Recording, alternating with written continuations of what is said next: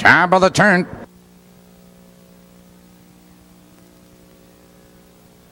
And here they come.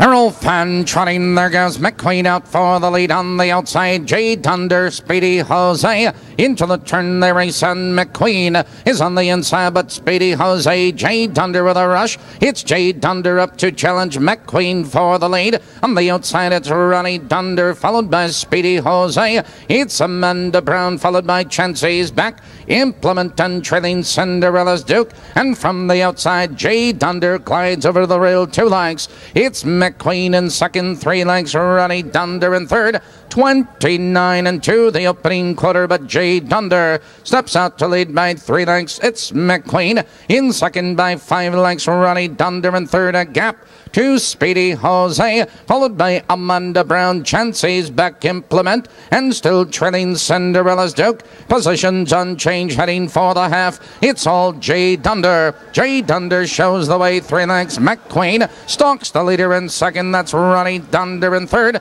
The field's off the half. 59 and 4 into the clubhouse turn, and J. Dunder has the lead. McQUEEN sticks right there in second. Ronnie Dunder in third, followed now a distant fourth. Speedy Jose to the outside of horses. It's Chancey's Back, Amanda Brown, Implement, and Cinderella's Duke. They curve into the back stretch, J. Dunder, but here comes McQUEEN charging second down the outside. It's McQUEEN up to challenge and now take command.